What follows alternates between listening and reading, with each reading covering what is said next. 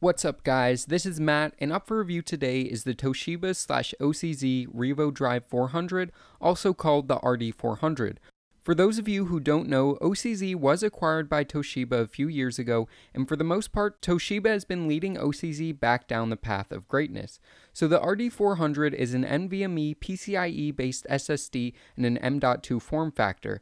And for those of you that don't have M.2 support on your motherboard, for $20 extra, OCZ offers an add-in board that connects the drive directly through any PCIe 4X or larger slot. The RD400 comes in a multitude of sizes ranging from 128GB all the way up to 1TB.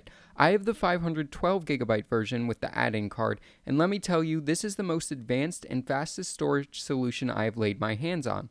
OCZ rates this drive at up to 2600 megabytes per second read and 1600 megabytes per second write, and unlike many more traditional SSDs, this drive can withstand a ridiculous amount of writes. OCZ actually rates this drive at 162 gigabytes per day for 5 years, meaning it's rated for almost 300 terabytes of total bytes written. Because this is such an advanced drive, it does come in at a relatively steep price, with the 512 gigabyte model coming in at $309 for the drive itself and $329 for the version with the add-in board. In terms of competition, this SSD's biggest competition is the Intel 750 series SSD and Samsung 950 Pro. Though the 750, from what I have seen, does outperform the RD400, it is also considerably more expensive and does not benefit from the ridiculously compact M.2 format.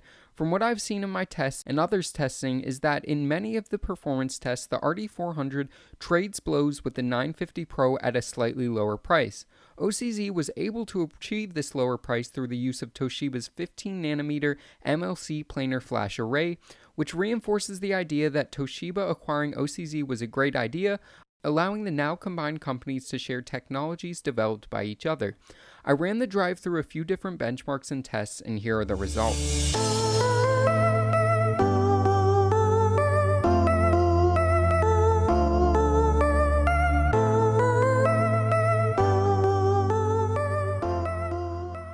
So, is the RD400 right for you? Well, I think if you're an enthusiast looking for a very fast storage solution at a relatively reasonable price, I think this is a very good option. I also think that most any application you use this drive for, you will be satisfied whether using it for a boot drive, scratch disk, or even general purpose storage you need to access quickly and frequently.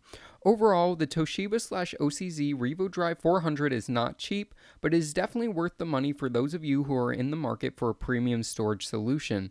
I actually love this drive so much that it has gone straight into my personal rig. So yeah guys, this wraps this video up. If you enjoyed it, make sure to give this video a big thumbs up and consider subscribing for more tech and PC related content. And as always, this is Matt from Tech by Matt, signing out.